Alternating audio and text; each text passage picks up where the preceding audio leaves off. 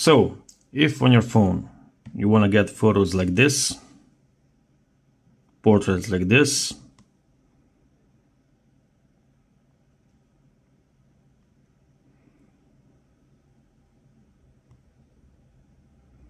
night shots like this,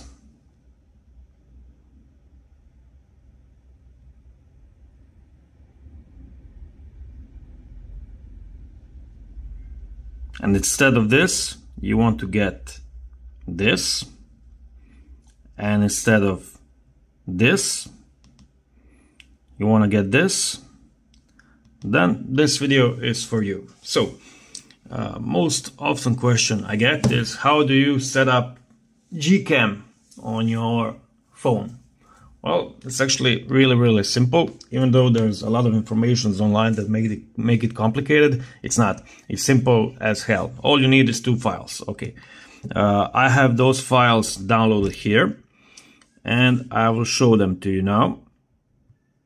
So this is all you need. I will put links or upload them in description of this video. But basically, yeah, all you need is gcam file, and you need is config file. So gcam, what is a gcam? Well, the simple answer is it's the camera application that is ripped from Pixel phones, and it is ported to all the other phones. What are the requirements? Well, basically you need a phone with Snapdragon. So if you have Samsung S23 series or S24 Ultra, this is for you. Okay, installation is very simple. So as you can see, I'm in my download folder. I just need to install the app.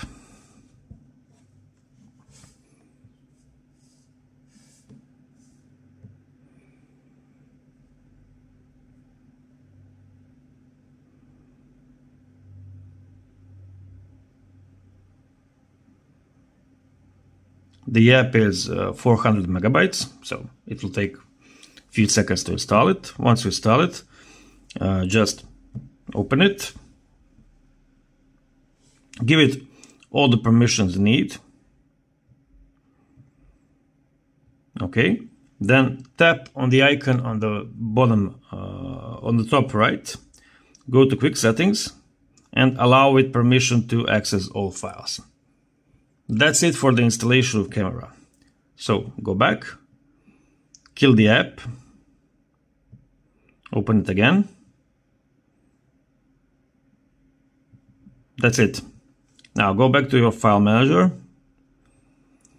go to downloads, and you can see you have a new folder that says AGC 9.2. Now take your config file, move it into it, and you will have configs folder in it, and just paste it there. Get out, open again a camera app, go to the top right corner, go to load config, and you'll have it here. Just mark it so that it's green and go to load. Okay, you have a few options here, just click done. That's it. Okay, so now on the top right you have few profiles.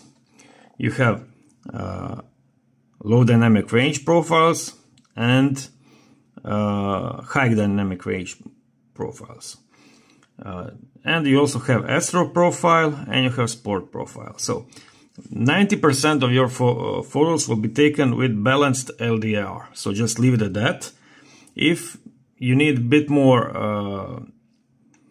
highlight handling while you're shooting with balanced LDR, just switch to the night shift and you will get all the HDR you need. At low light, so when you want to use night mode, just switch to Astro. And if you wanna, I don't know, shoot your kids running around or something like that, just go to sports mode. That's it. That's all you need. As you can see, you have all camera lenses here. So you have a 1x, 0.6x, 3x and 10x lens. When you click on it, it will switch to them. and all lenses will work. That's it. That's all you need for a gcam. So you point it, you shoot it, you get photo. It's not a perfect app, of course, it's a port. So let's say when you turn it like this, then you can see it kind of overlaps with digital zoom options, but all you need to do is turn it around. And yeah, other thing you can do is to make a routine on your phone. So when you go into gcam, that it disables auto screen rotations, so it will always be like this, and then you can switch on it. I've been using gcam for years, and it's never been so simple to install it like now. So if you have any phone that supports Snapdragon CPU, most of Xiaomi's, Samsung S23 line, most of actually all the phones that are not MediaTek or Exynos, you'll be good for it. You can also get this one and install it on Google Pixel. You'll get some additional features and stuff. Not everything works, of course. So portrait mode will work on people. Night sight, of course, works. Panorama works. Photosphere, I haven't tried. Probably, no, it crashes. So yeah, that's it. Enjoy your gcam.